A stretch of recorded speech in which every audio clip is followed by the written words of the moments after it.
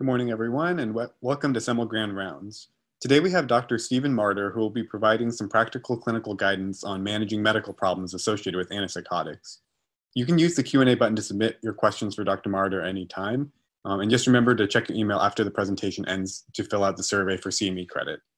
As a final note, we will not be having Grand Rounds next week due to the Labor Day holiday, but we'll resume again on September 15th. And now I'll turn it over to Dr. Yvonne Yang to introduce the morning speaker. Good morning, everyone. It gives me such great pleasure to introduce our UCLA Grand Round speaker today, Dr. Stephen Marder.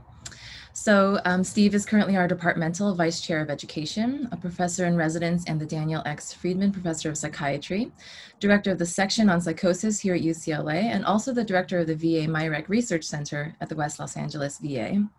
And I myself met Steve 10 years ago when I came to UCLA for residency, and it's my honor to call him my mentor and my friend. So Dr. Marder, as many of you know, has been a leading figure in the field of psychiatry for nearly 3 decades. He has received numerous awards, both for excellence as a clinician and also for his research in schizophrenia. His work includes 300 peer-reviewed journal articles centering on the treatment of psychosis, and his current work continues to explore novel therapies, most recently with oxytocin and ashwagandha.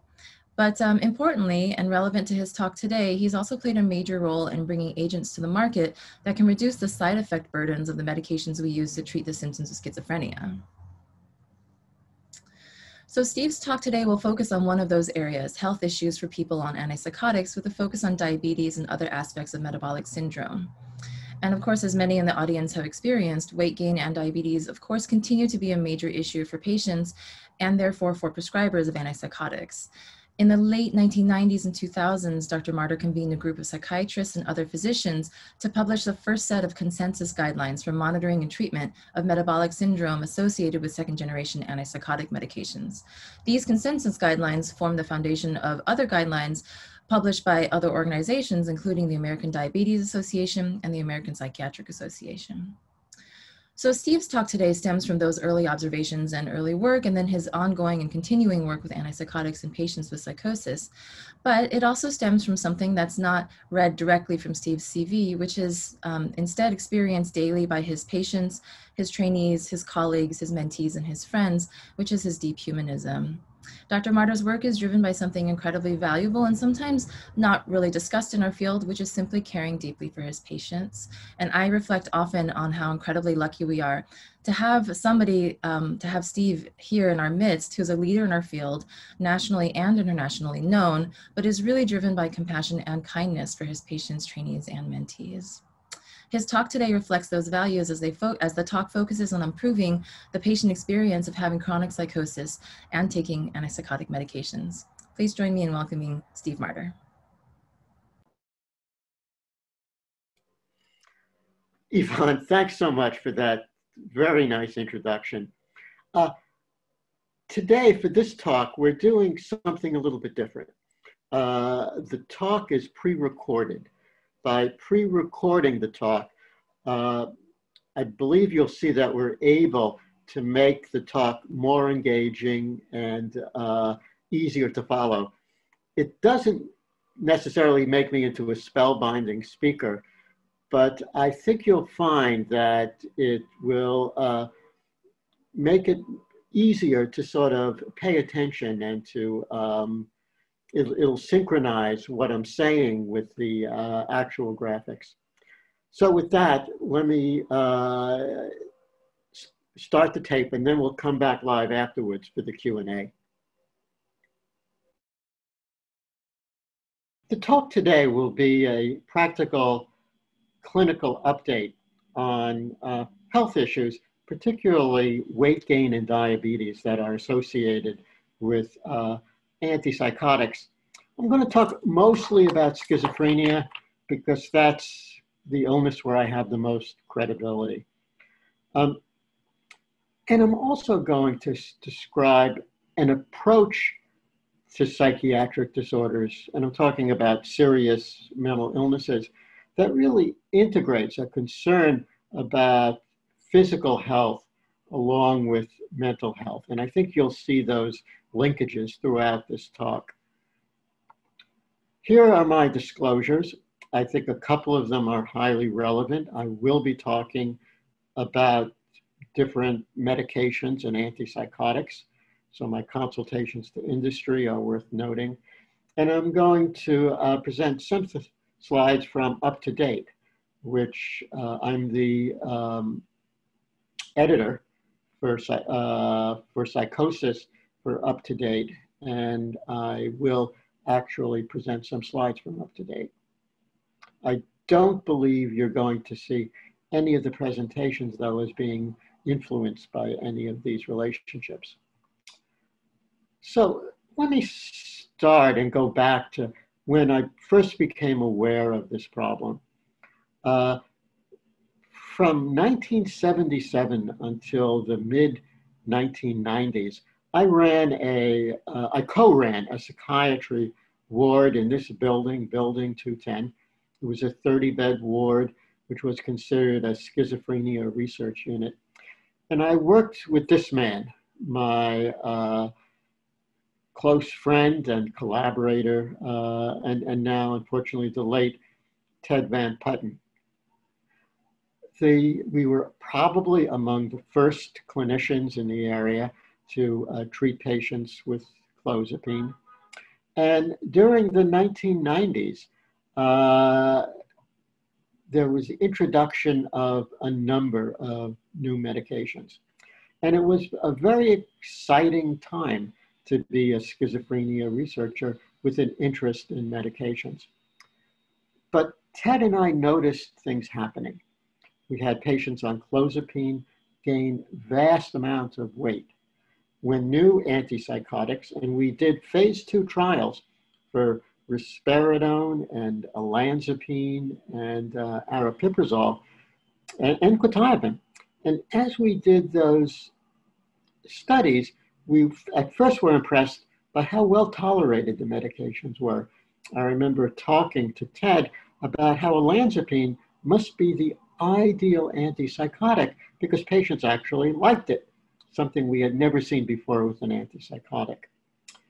But then Donna Ames, in this picture, came and began to work with us. She was a very perceptive young psychiatrist who began realizing that patients were gaining weight. And we saw other things. For example, I could remember very clearly in the 210 basement, Donna telling me about a patient who was on risperidone and who had developed a diabetic ketoacidosis with astronomical glucose levels. We had never seen this before, and that individual had no history of diabetes.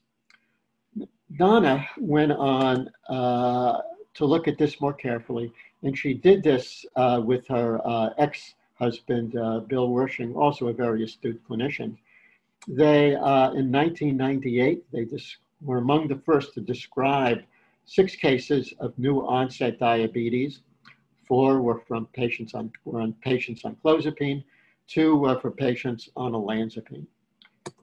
She also observed weight gain in 1999. She published one of the first studies of showing that clozapine, olanzapine, and risperidone were all associated with weight gain. For clozapine and olanzapine, the changes were the most substantial, but we were also seeing it with risperidone. And this alerted to us to the fact that we had a problem. And the problem, as we learned more about it, was even more substantial. What I'm going to do is to get into these issues in depth, to talk about premature mortality in schizophrenia, how this weight gain and development of diabetes were a serious problem. Was this just an issue with the illness itself, or was it from drugs? I'm going to talk about antipsychotics, and I'm going to go more deeply into how appetite and feeding behavior is regulated and the role of antipsychotics. And then I'm going to be very practical. I'm going at the end to talk just very briefly, since I'm talking about health and schizophrenia, it's hard to avoid giving at least a little bit of time to COVID-19 and schizophrenia. So first, I wanted to go into premature mortality in schizophrenia. So this is from a couple of studies which looked at premature mortality. One is over a 30-year period in Scandinavia. Another is a study using Medicaid databases within the United States. What's important is that there's a substantial evidence that people with schizophrenia have a life expectancy that on average is 20 to 25 years briefer than the general population. And that's a point that needs to be underlined. That's a terrible health outcome. These people, when they die, they're not dying of strange things, although there's a high suicide rate and other things. This mortality is related mostly to cardiovascular disease. They're mostly dying from heart disease, which is the most common source of early death. And there are, of course, a number of explanations. There are high rates of smoking within this population, which adds to cardiovascular disease. These people may be physically less active. Obesity rates are high. They have they tend to have diabetes and pre-diabetes. They have untreated hypertension. And there are health disparities that affect many patients with schizophrenia, particularly people of color, where they have inadequate access to healthcare. Moving on to the next slide, it raises the question whether schizophrenia itself is associated with elevated cardiovascular risk. Is this a risk factor? And it's a similar question that you could ask for bipolar illness, where there is a history to suggest it's associated with elevated cardiovascular risk. One can go back to look at evidence of diabetes risk. And again, the risk of diabetes mellitus, particularly adult onset diabetes, is highly associated with risk for heart disease. This is from a study that goes back to 1945, which showed that people with schizophrenia had a delayed action of insulin, that they seemed to have, this was before the era of antipsychotics, a type of insulin resistance. It's interesting, the first author of the article, Captain Braceland, is Francis Braceland, who went on during the 1960s and and through most of the 1970s as the editor of the American Journal of Psychiatry. I pulled this out of the archives from the American Journal of Psychiatry.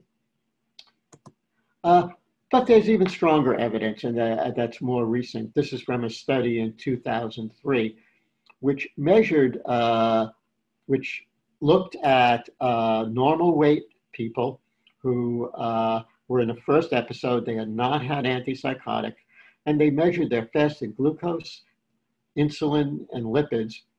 And the people with schizophrenia had significantly higher fasting plasma glucose levels, and they had higher insulin levels. So this points to the fact that people with schizophrenia were more insulin resistant. And this was measured using a homeostasis model assessment, a HOMA assessment. So this sort of established that people with schizophrenia are at an excess risk of being at least pre-diabetic because of insulin resistance.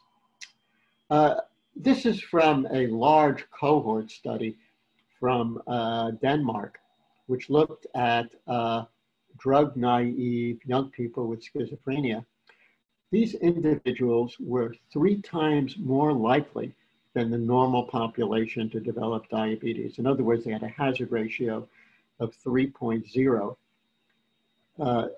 It's interesting to note that people with type 2 diabetes and schizophrenia share a number of susceptibility genes. So there does seem to be a linkage suggesting that schizophrenia and type 2 diabetes are likely to occur together. which actually suggests that there's a sort of double risk, because the risk of developing diabetes increases 3 to 6-fold when patients are treated with an antipsychotic.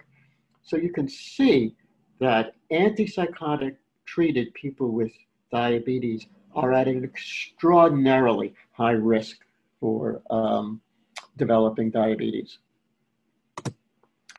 So moving on to antipsychotics and weight gain and diabetes. What's the association there? Well, this is from a study that shows that antipsychotics can have direct effects on insulin resistance. This is a study from Norway from 2019. What's important to note is that, one of the common causes of diabetes is weight gain and obesity, but those need to be separated in that antipsychotics themselves can increase insulin resistance without affecting weight at all. They found in both healthy controls and seriously mentally ill patients, the effects on insulin resistance were related to leptin, which is a peptide that sort of reduces eating behavior, and adiponectin is secreted by adipose tissue, and it sort of promotes eating. So the relationship between the two was associated with insulin resistance. This is clinically important because it suggests that if a clinician is going to protect their patients from the effects of obesity and diabetes, that just looking at weight, belt size is not sufficient, that they need to look at measures of insulin resistance. Again, it's important for clinicians to look closely at insulin resistance, even in patients who don't gain weight. This next study addresses the question of whether or not these drugs have actually led to deaths. Have the introduction of newer antipsychotics in the late 90s and the early 2000s, were they associated with increased death rates due to diabetes and such? Well, actually, using this large population study from Finland, 5.2 million people, they found that life expectancy did not decline as more people were treated with second-generation antipsychotics, or SGAs. Moreover, the drug, which has one of the worst metabolic profiles, clozapine, was associated with the lowest mortality, and quetiapine, a drug which has a very bad metabolic profile, actually had the highest mortality.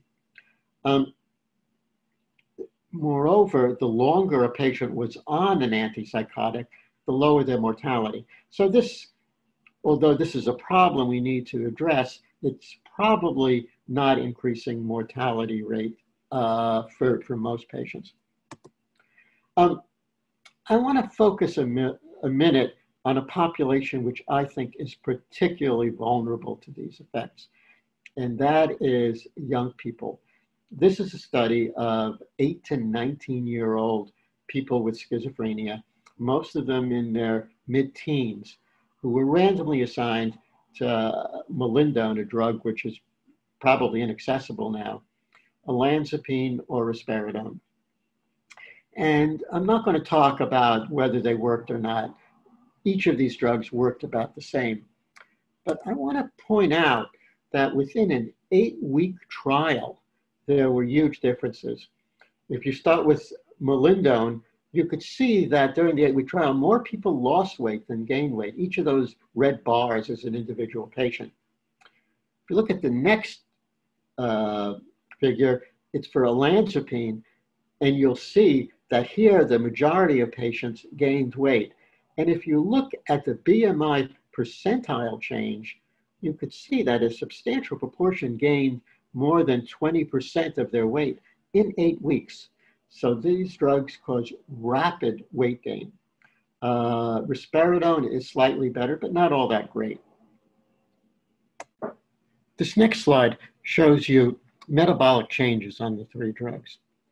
First, you'll see that olanzapine causes a small increase in cholesterol. I want to draw your attention to insulin. And what you see is that during the just 8 weeks, olanzapine led to just 100% increase in insulin levels. What this points to is the fact that these patients, during a brief period of time, were becoming insulin resistant. And without a lab test, many of these clinicians would not have noticed that. This is an interesting study because it was stopped prematurely because the Data Safety Monitoring Board said that olanzapine was unsafe in young people, and it led to a recommendation, and this is from the Schizophrenia Patient Outcome Research Team that met in 2010, and I was actually part of that consensus meeting.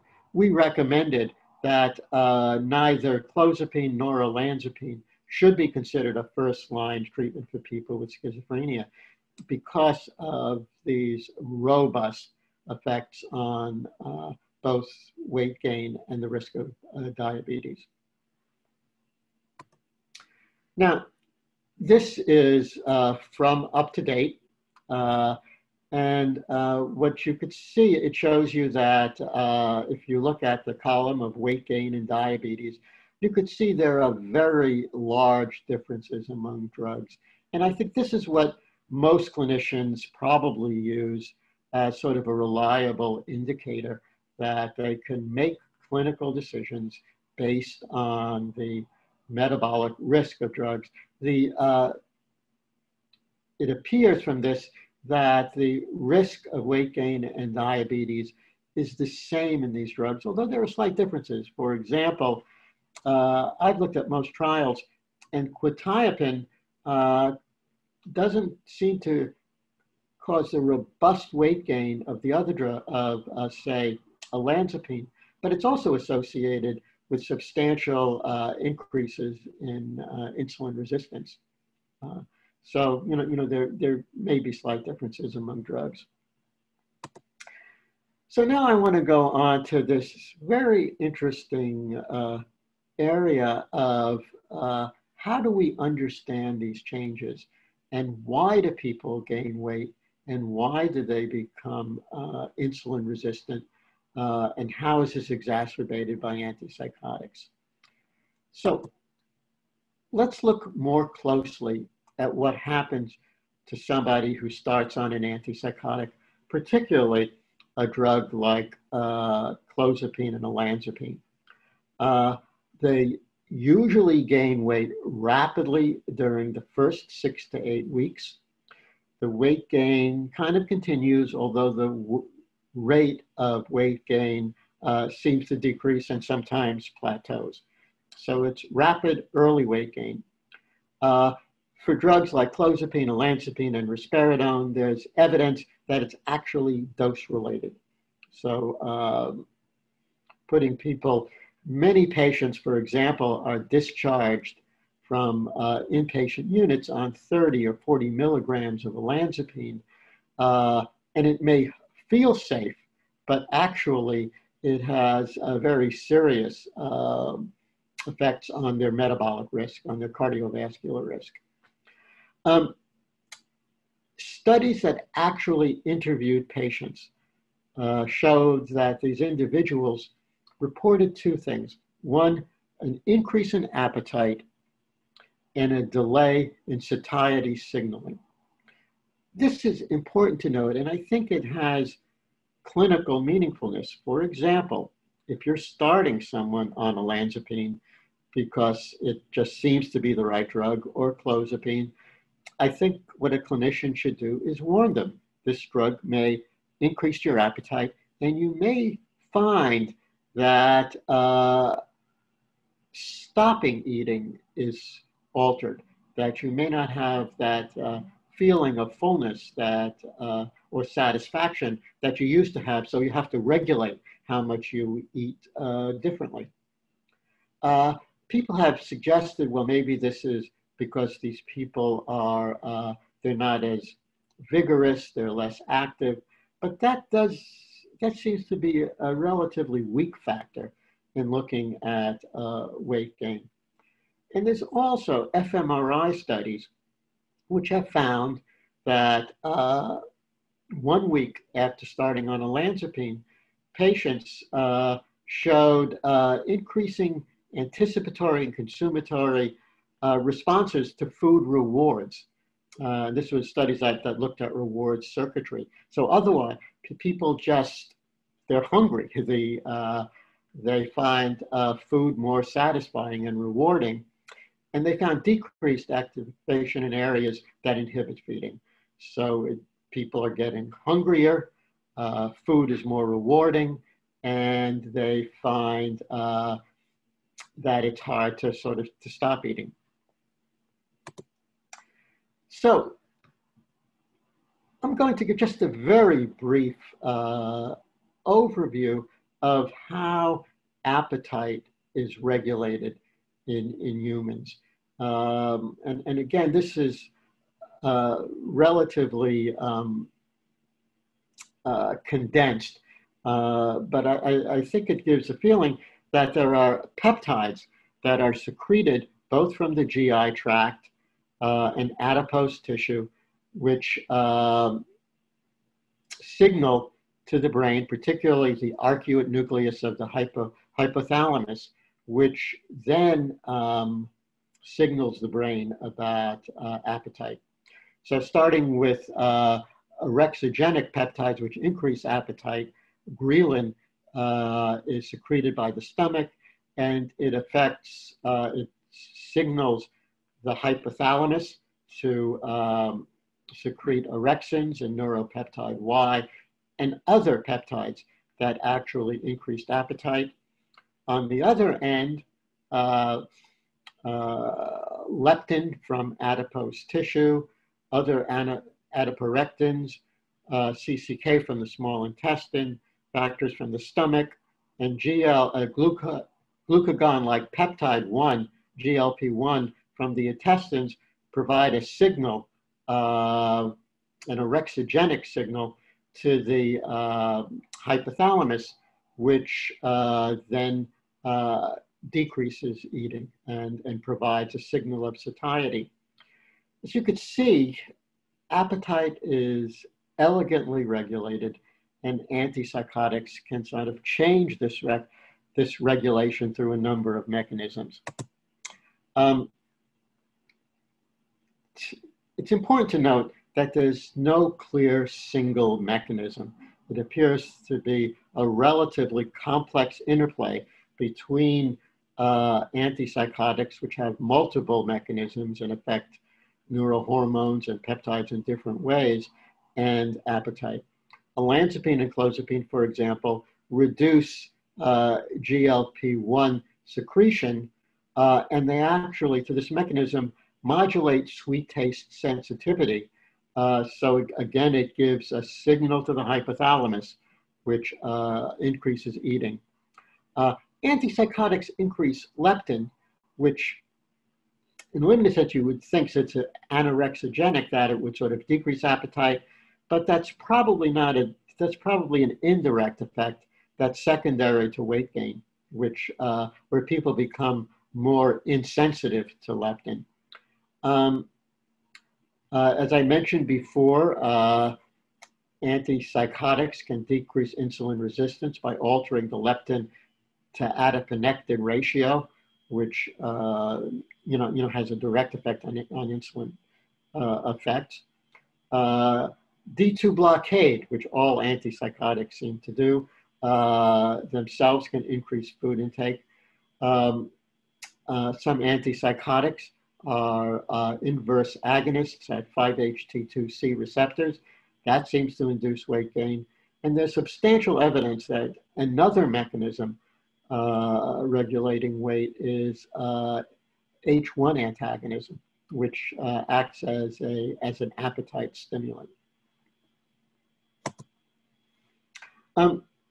So now for how does this translate into clinical care? This is the more practical part of this talk.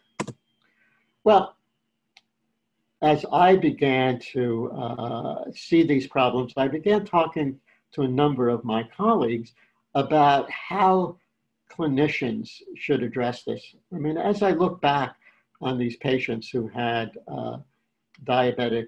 who developed diabetes and gained huge amounts of weight, could we have seen it earlier? What should we have done as clinicians? And I actually assembled and chaired a meeting that was held at Mount Sinai Hospital in New York, which brought together psychiatrists and a number of medical specialists in areas like endocrinology, diabetes, and health, to kind of reach a consensus about what psychiatrists should actually monitor to safely administer antipsychotic drugs.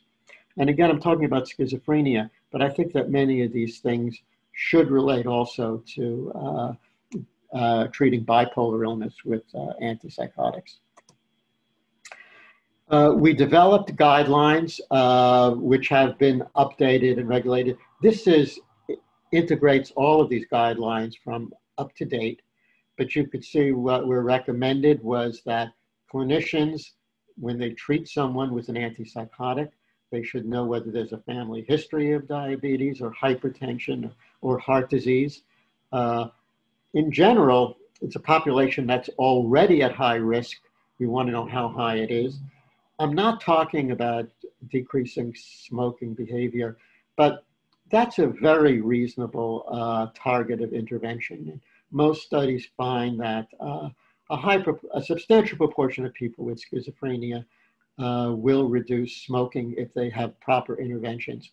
I'm going to talk more about physical activity and diet later. Clinicians should be aware of a patient's weight. They should, at our clinic, when we were live, we weighed the patient at every visit. We measured their waist circumference, since waist circumference, you know, that central body fat is very much predictive of cardiovascular risk. We recommended doing that really at every visit. And now when it's virtual, we oftentimes recommend that our patients get a bathroom scale, an inexpensive one if they can afford it. We recommend regular blood pressure checks, which could also be done at home for patients who can't come into the clinic. Now, I want to emphasize the next one, which is fasting glucose or hemoglobin A1C.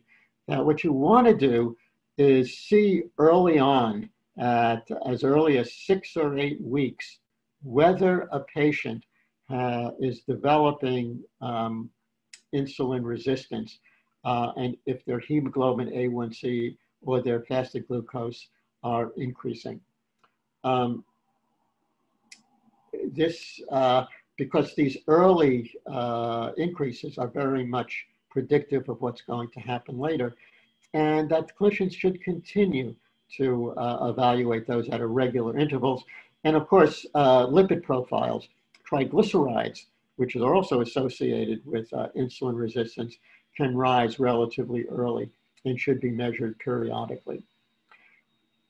I believe that this kind of monitoring strategy is what should be done. Many clinicians say, well, you know, the psychiatrist doesn't have time, or it should be done by the primary care provider.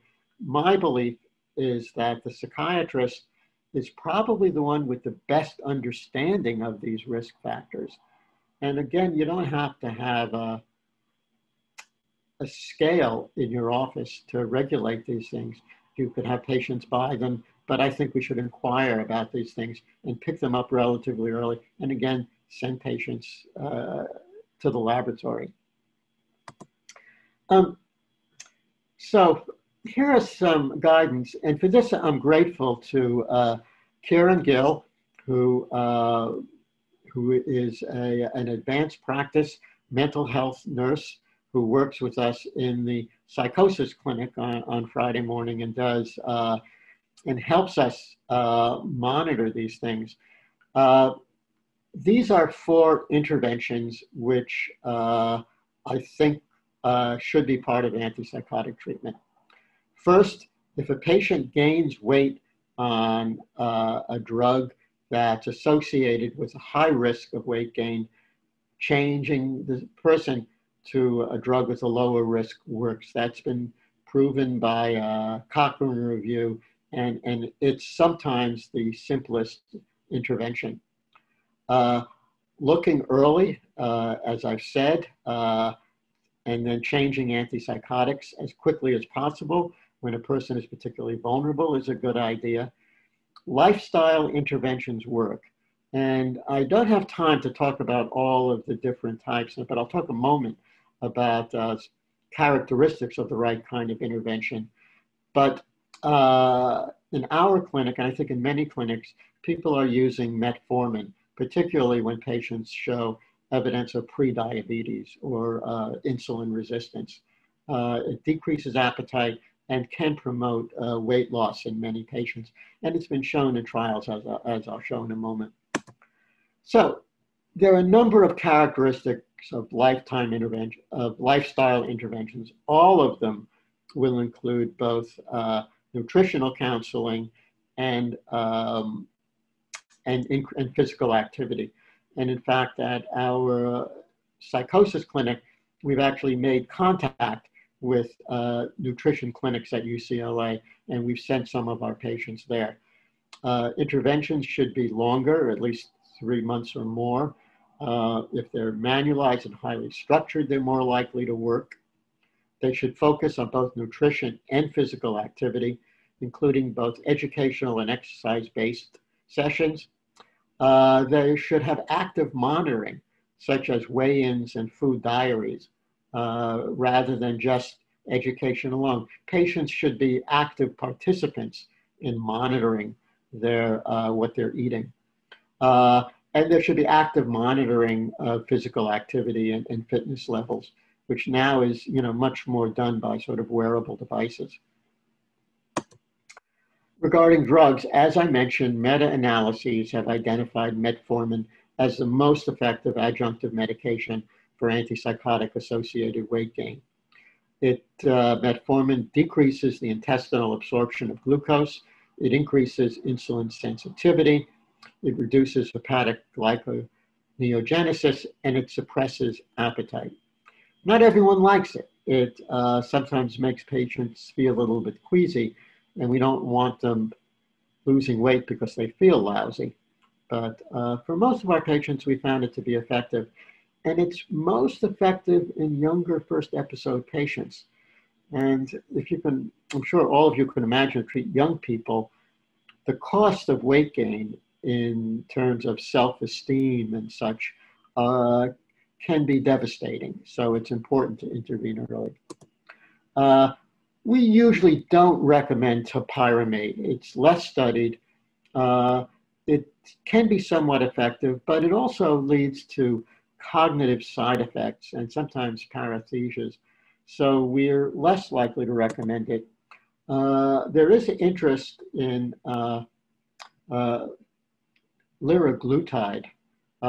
It's as I had mentioned before, GLP-1 is an orexigenic peptide, and this is an agonist for GLP-1. It's administered subcutaneously, and it does contribute to weight loss.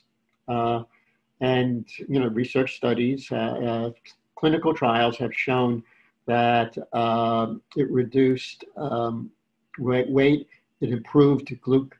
I shouldn't say reduced glucose, it improved glucose tolerance, insulin tolerance, and in patients who are taking clozapine or olanzapine. And here's another introduction. There's a new drug which is likely to be approved by FDA. It's a combination of olanzapine with a mu-opioid antagonist, samidorphan. So it would be a combination pill.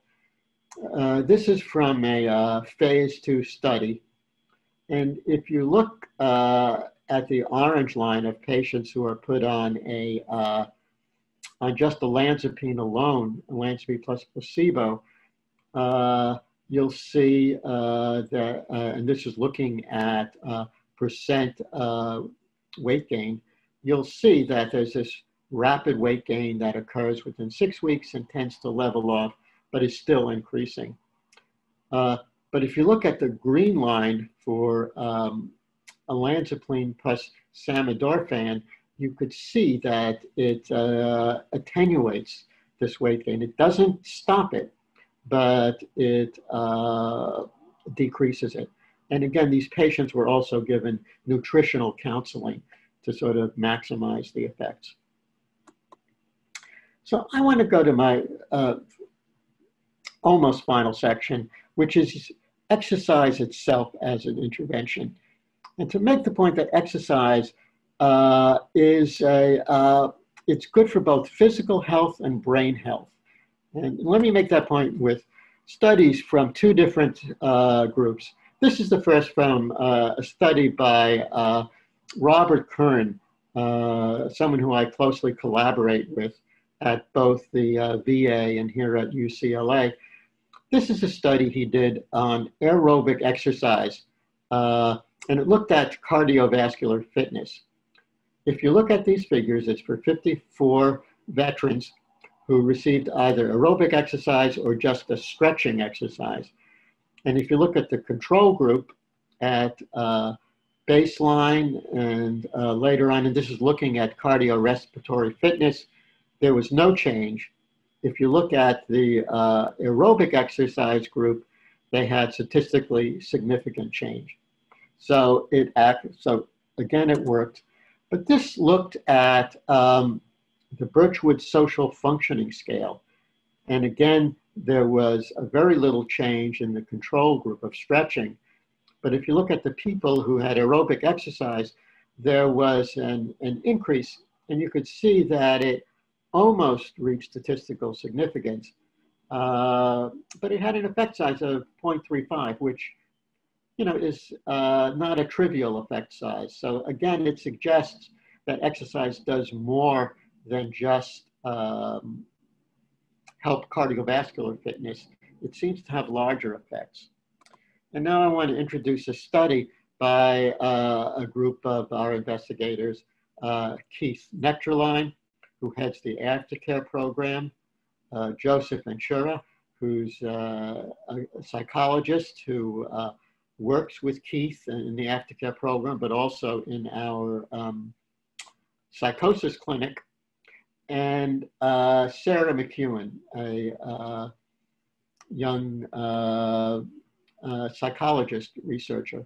What they did is they studied aerobic exercise when it was added to cognitive training. So remember, all these patients are getting cognitive training. The question is, would exercise add to those effects? And it was a rather intensive exercise. These aren't patients, so don't worry about HIPAA or confidentiality. But patients had 2 days a week of aerobic exercise and strength conditioning by a fitness instructor. They monitored heart rate, and patients were told to get to a heart rate zone. This was followed by aerobic exercise at home as well, and they had homework.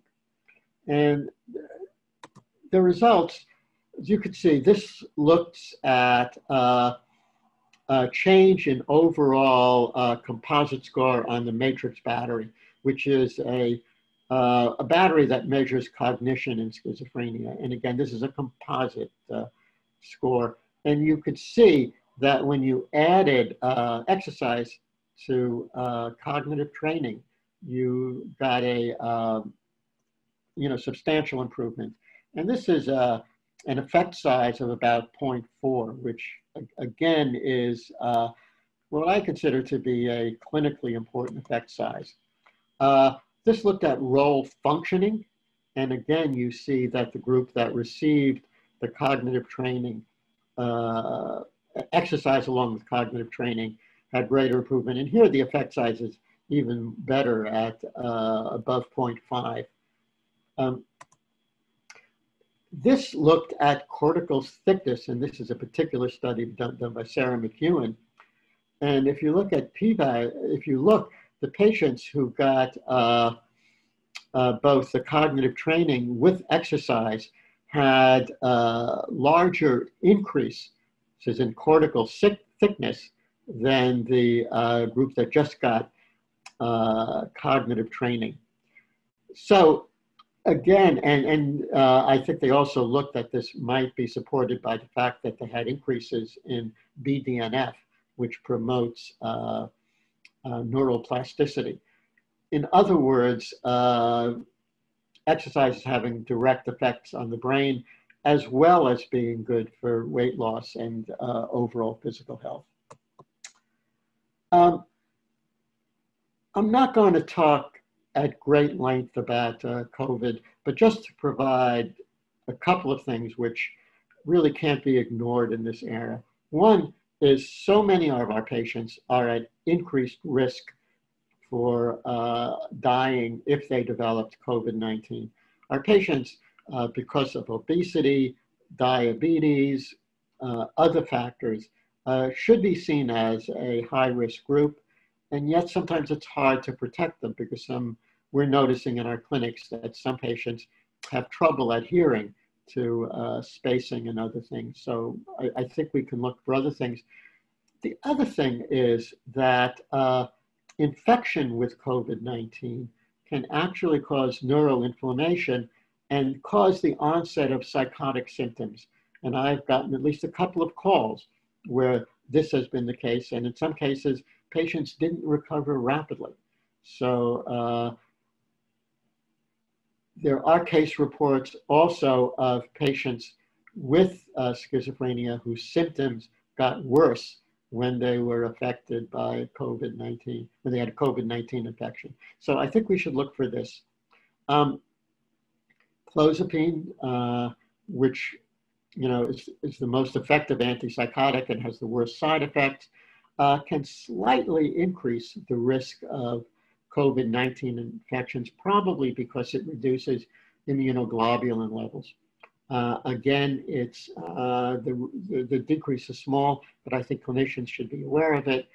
And we've also heard that COVID infections can increase the risk of clozapine intoxication. There have been a number of clinical reports.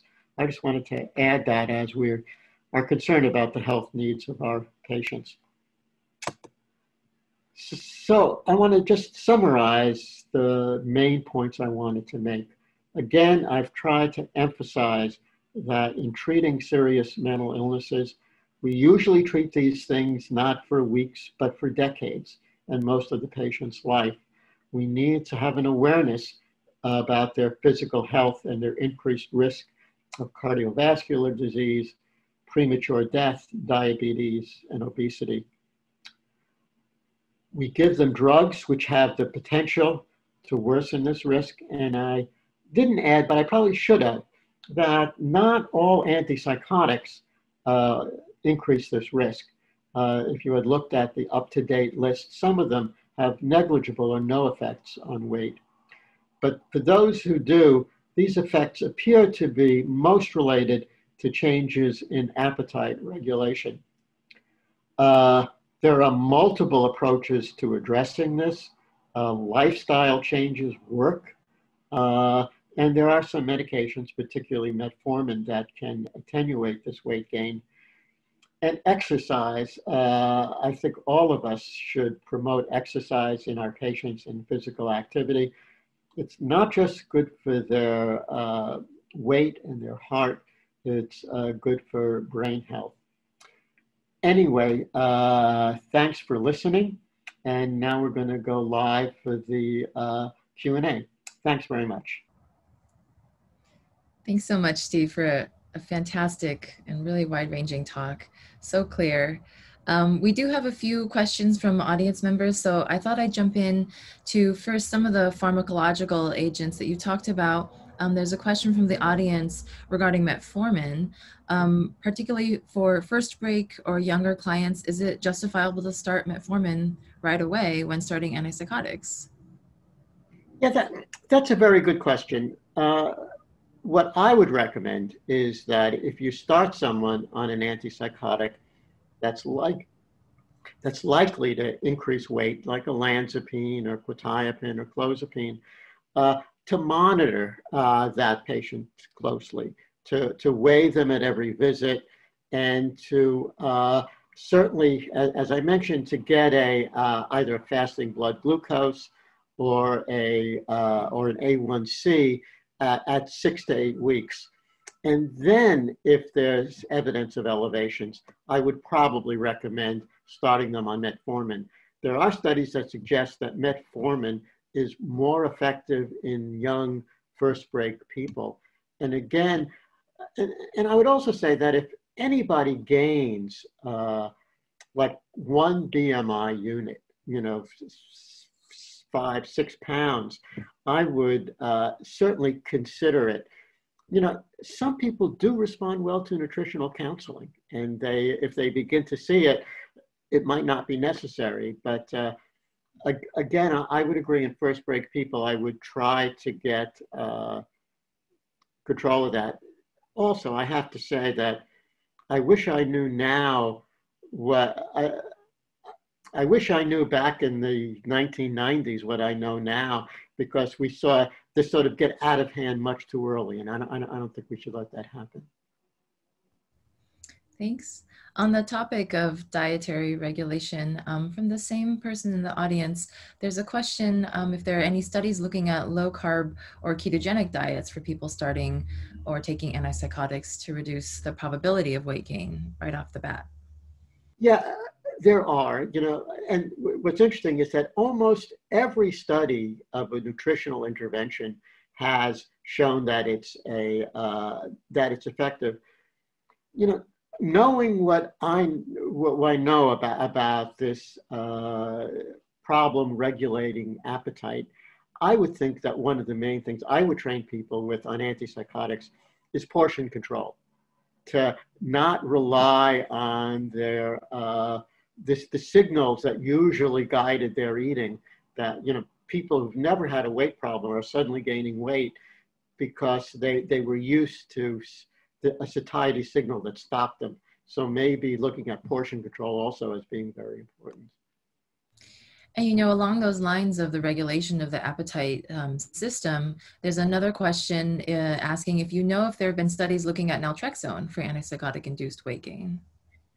Yes, there were. They were done by Tech and the Yale group, and the results were a little disappointing. There were suggestions of a signal, but not very strong. I would have hoped it would have been stronger. Again, the fact that something fails in a clinical trial doesn't mean that it's not worth studying again in different populations. So getting more at the origins of weight gain caused by antipsychotics, we have another question. Is olanzapine-related insulin resistance dose-related? Yes, it's been studied with clozapine and olanzapine, and it's clearly dose-related with both. And reducing the dose is important. And this is a particular issue with olanzapine, which is very well tolerated. The side effects that patients experience are relatively minor, and clinicians feel safe escalating the dose. This is seen many times when patients are on an inpatient unit. They're treated with say 30 or 40 milligrams of olanzapine a day during their inpatient stay.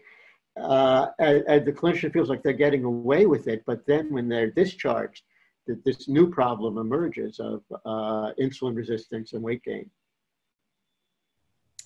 So speaking of transitioning to outpatient and sort of sustainable practices, how successful have you guys been in the psychosis clinic at convincing patients to exercise consistently and maintain, sustainable dietary change? It's highly variable. but surprisingly successful. Yvonne, I think that there's a tendency to stigmatize people with schizophrenia by suggesting that they're all disinterested and that they don't respond to these things. Many of our patients are actually they're vigorous exercisers. One of the problems with the pandemic is that these people would really use the gym and they would use exercise, and all of a sudden they can't. I think it's been surprisingly successful. And as I said, it's most successful when it's monitored, you know, either by the patient or the clinician, and where they get continuous feedback about how they're doing. So we have a new question. Is dopaminergic regulation of insulin or glucagon release from pancreatic cells clinically relevant? Yes, it probably is regulated. And again, it's such a, appetite regulation is so complex that, you know, I think glucagon regulation by pancreas could certainly be adding to it. I'm not sure how antipsychotics affect that, but it's certainly worth considering. Yeah. And maybe in our last few minutes, you could talk with us about how patients in your clinic are adapting to the pandemic and how it's been affecting them. Well, you know, I think it's important that there's no single answer to that, because it affects patients so differently. For some people, it's a minimal change in their lives, that they've been isolated, unable to do many things. For some people who are suspicious that the world is dangerous, that they feel that those suspicions were kind of supported. But for many others, it's been devastating.